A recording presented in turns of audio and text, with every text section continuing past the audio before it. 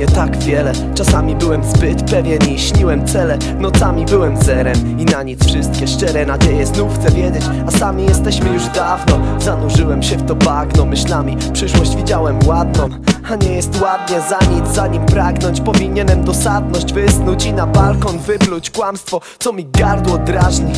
To moje salto błaźni, to nieco warto, tylko piksele wyobraźni. Głupota ponad rozumem, wiadłodajni. Rozważam swoje saldo, nie chowając żadnej karty.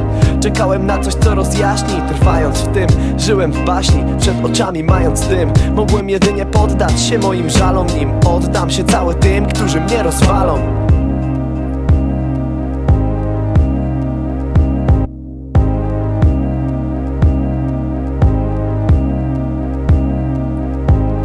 To po to, by przebudzić się ponownie, witając drzew, szum i natury głosem wołając. Wykazać palety najpiękniejszych barw i zamykać koło tak, by zapętlać się w tym, co daje radość.